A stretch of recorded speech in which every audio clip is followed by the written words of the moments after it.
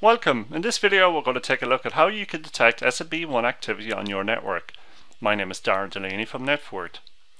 So firstly, why all the fuss? Well, SMB has been around for quite some time. It stands for Server Messaging Block.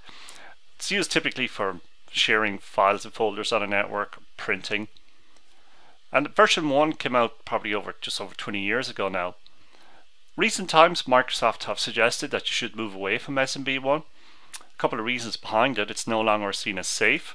It is vulnerable to certain attacks. By the way, I'll put a link to this video. If you're watching this on YouTube, it'll be in the description, or if you're on our website, it'll be on a link to a blog post. It's not efficient either. So if users are using SMB1 across a WAN link, that can be a very inefficient way of moving files around. And the third reason is it's not really necessary.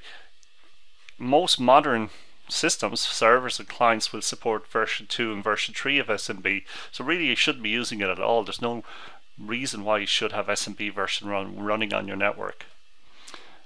Typical example where you would find it, if you've got SMB1, Windows 2000 XP, so very old operating systems, they may use it, or an old NAS box might use version 1. I suppose the problem may be that it's hard to determine what is out on the network running SMB version 1. One way to do it is to use network traffic analysis. So what I have here is a LAN Guardian system. It's our own application. You can download this as a virtual machine, or you can install it on a piece of hardware.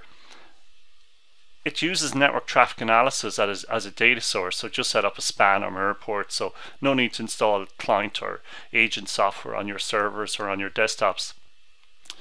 To find out what's running SMB1, you simply click on All Reports. Under the File Share section, just click on More, and the report you're looking for is Top File Share Servers. Select that report, choose a time period, whatever is appropriate, 24 hours, 2 days, whatever you think. I'd recommend maybe looking at, firstly just look at traffic for maybe an hour, just have kind of a quick top level view. Make sure though you select SMB1 here from the version. Run the report, and sure enough I have a server running SMB1. It's Windows 2003 server, it looks like. Drill down in the actions, and I can see then more detail, so I can get the client. So this must be a very old client as well, connected to this server, and it looks like it's accessing some patient data. Now with LAN Guardian you can also get the associated username, so you have the username, the server, and what files they're accessing. So one tip I recommend that you do is go back to the SMB1 report and click on Actions, save the report off. So I'll just call it SMB1 Servers. Just type it in, click on Save.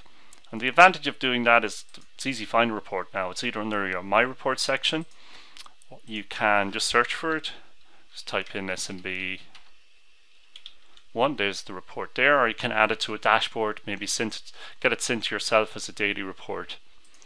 So that's a very quick and easy way to find out what systems are out on your network running SMB version 1.